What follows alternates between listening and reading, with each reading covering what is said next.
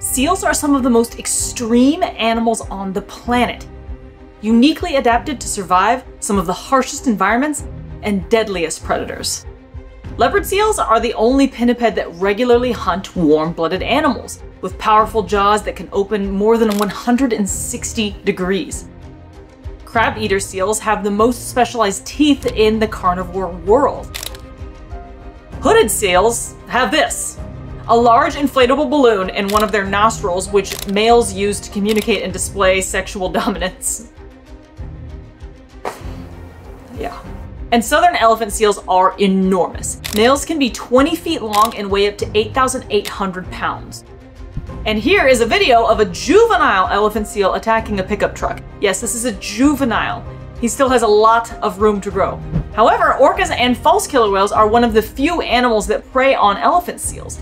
This puts seals in a precarious place on the food chain. They are both top predators and an important prey item for apex predators like orcas, great white sharks, polar bears, and even some wolves like the sea wolves of Vancouver Island. I'm KP, a marine biologist with 15 years experience working with marine mammals like harbor seals, who have evolved some incredibly efficient reproductive strategies in order to thrive in harsh environments and their unique ecological niche. One of these adaptations is embryonic diapause, or delayed implantation. Pausing the pregnancy allows seals to sync the birth of their pups with ideal environmental conditions, such as abundant food sources and suitable temperatures. It also allows mother seals to wait until they've weaned one seal pup before dedicating resources to another. To help with this, seals have become some of the most efficient nursing species in the world. Most seal pups are weaned at just a few weeks old. Hooded seals, the ones with the horrifying inflatable red balloon in their nose, have the most extreme weaning period of any mammal in the world at just 3 to 5 days. Their milk is 60 to 70% fat. Ice cream, for reference, is only like 10 to 15% fat. Yes, I am gonna eat it. This is banana flavor. This provides the pups with the nutrients necessary to gain about 15 pounds or 7 kilograms a day and more than double in size. During this time, the mother doesn't eat and loses significant weight as she dedicates all of her energy to nursing her pup. So seals like hooded and gray seals will nurse on unstable Arctic pack ice for safety. This makes these species more vulnerable to rising temperatures and shrinking sea ice. The result is more pups are being born on land, where they are easily separated from their moms due to human interference. Or they can get stranded on an ice floe when it breaks apart unexpectedly. This is how hundreds of gray seal pups started washing up on a peninsula in the Baltic Sea, over 600 kilometers away from where they were born. Separated from their mums and unable to swim, these pups were carried by ocean currents for days before stranding in Hell, Poland. Fans of my channel know I've spent over 15 years working with rescued and rehabilitated seals and other marine mammals. Most of these animals were separated from their moms when they were still dependent pups. Rescuing these lost gray seal pups is why I've partnered with my friends at Planet Wild for this ad. If you're not familiar with Planet Wild, they're a community-based nature protection organization that's like crowdfunding for conservation.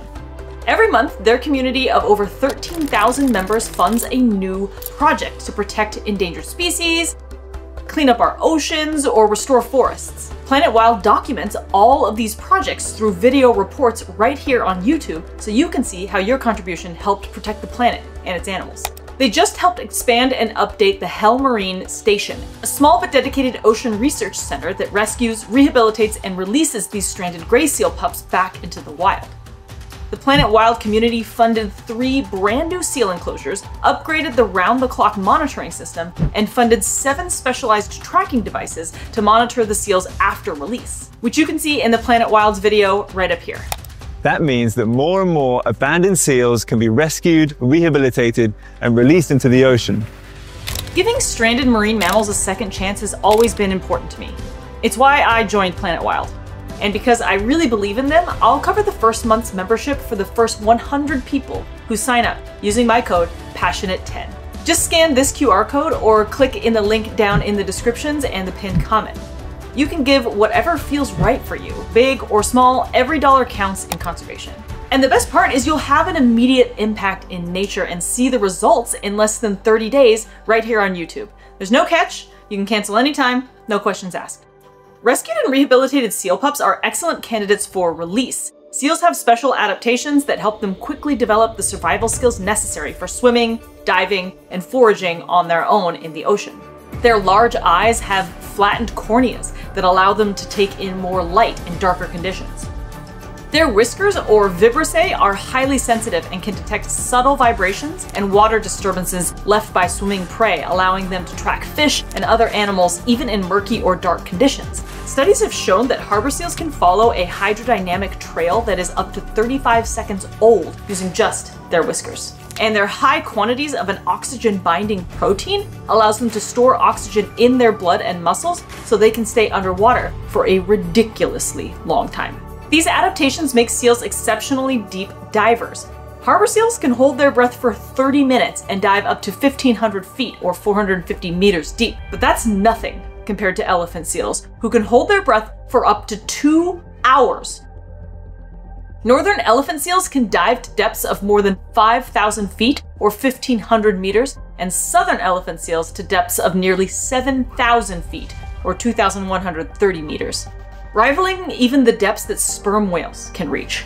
To accomplish these incredible dives, seals will exhale to reduce the amount of oxygen in their lungs and rely on stored oxygen in their blood and muscle tissues instead. They'll slow their heart rates from 100 beats per minute to as few as 10 and shunt their blood away from the extremities to the core functions of the brain, heart, and lungs. The deep ocean is rich in food sources that are unavailable to other animals, but it's also a refuge from predators like great white sharks and killer whales. And elephant seals take advantage of this safety by taking a nap on their way down. And if that sounds weird, it is. Check out this animation by the authors of a study out of the University of California, Santa Cruz. They're actively swimming when they start their dive, but they'll slowly sort of start to doze off as they get deeper. Then they'll slip into a deep REM sleep where they will then flip over onto their backs and spiral downwards deeper and deeper and deeper. They eventually wake up and forage for deep sea fish and squid on their way back to the surface. As always, links to cited sources can be found in the descriptions. Other seals do something similar, although not as extreme. Harbor seals are colored almost like rocks, which allows them to blend in with the sea floor, where they'll sleep for 15 to 20 minutes at a time, surfacing only to breathe before they slip back down. And Arctic ice seals will dig breathing holes in the ice that allows them to sleep underwater, where they are relatively safe from polar bears. Relatively being the key word. The ocean can be a harsh and unforgiving place, and most seal pups don't make it. Only about 50% of seal pups survive their first year. The juvenile mortality rate is even more severe in crabeater seals thanks to leopard seals. Leopard seals are an evolutionary marvel. Their massive jaws, long canines, and sharp incisors allow them to be one of Antarctica's top predators. But their molars are lobed like the teeth of the crabeater seal. Despite the name, crabeater seals do not eat crab. They eat krill by swimming into swarms with their mouths open. Then they close their mouths and push the water out through their unique lobed teeth like a sieve, allowing them to filter krill from seawater just like modern baleen whales. Lobed molars allow leopard seals to do the same, and krill makes up the bulk of a juvenile leopard seal's diet. But as they get older and larger and meaner, they start taking on larger prey like penguins and other seals. Most seals have small front flippers and swim by moving their hind flippers side to side, sort of like a fish. Leopard seals have larger front flippers, more like sea lions. These massive fore flippers make leopard seals faster and more agile swimmers than crabeater seals. Up to 80% of crabeater seals that survive their first year have scars from leopard seal attacks. In order to overcome the specializations of leopard seals, crabeater seals also have evolved. Unlike other seal species who are relatively solitary, crabeater seals are remarkably social. They have been documented traveling in groups of up to 500 individuals and can haul out on sea ice in groups over 1,000. They also reach sexual maturity at a very young age compared to other seal species and begin mating at just 3 to 4 years old. These adaptations have allowed crabeater seals to thrive. They are by far the most abundant seal species in the world, with 10 to 15 million animals which would mean that there are more crab-eater seals than the population of all other pinniped species combined. Other seal species aren't so lucky. The Hawaiian monk seal is one of the most endangered marine mammals in the world, with only 1,600 individuals remaining. And just this month, 3 Arctic ice seals, the hooded, bearded, and harp seals, were added to the IUCN's Red List of endangered species. The primary reason is because of habitat loss, specifically a loss of their breeding grounds. Hawaiian monk seals haul out on Hawaiian beaches to breed and give birth, but these beaches and haul-out sites are diminishing because of coastal development, rising sea levels, and dangerous interactions with humans. And we already discussed how a loss of sea ice is affecting the breeding sites of hooded and gray seals, who are being swept out to sea and washing up on beaches hundreds of kilometers away. On the positive side, there are things we can do to help these endangered seals. The easiest thing we can do is stuff like giving them space, keeping our beaches clean, and reducing plastic use. We can support rescue centers that give stranded marine mammals a second chance. And you can join Planet Wild, a growing community making a difference in conservation, using my link in the descriptions and pinned comment. Be sure to use my code PASSIONATE10 and hopefully you'll be one of the 100 people who gets their first month paid for by me. And if you want to see Planet Wild in action, you can check out their video on the lost gray seal pups right over here.